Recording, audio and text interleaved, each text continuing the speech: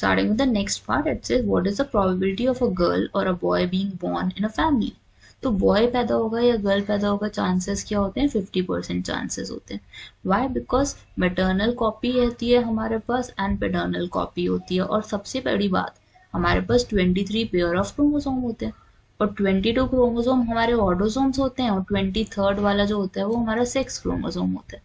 उसी पे डिपेंड करता है कि whether we would be a boy और we would be a girl.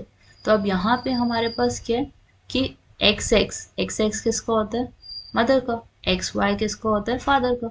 अगर हम इसको रिकम्बाइन करेंगे तो क्या बन जाएगा, एक्स के साथ वाई, एक्स वाई, एक्स के साथ एक्स, एक्स के साथ Y, x Y. So how many girls we can have is 2. X के तो 2 ही पेयर बन रहे हैं और एक्स वाई के भी 2 पेयर बन रहे हैं.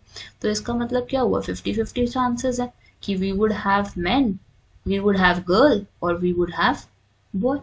तो बस इसी की वजह से we tend to have 50% chances that girl may be born and 50% chances that boy may be born. तो आप इसको डायग्राम वाइज भी समझा सकते हो if you don't want to write it. और अगर डायग्राम लिख दिया तो थोड़ा सा लिख दो कि as women have XX chromosome and men have XY chromosome as they recombine to form XX, XY, XY. So therefore 50-50% chances are there for both.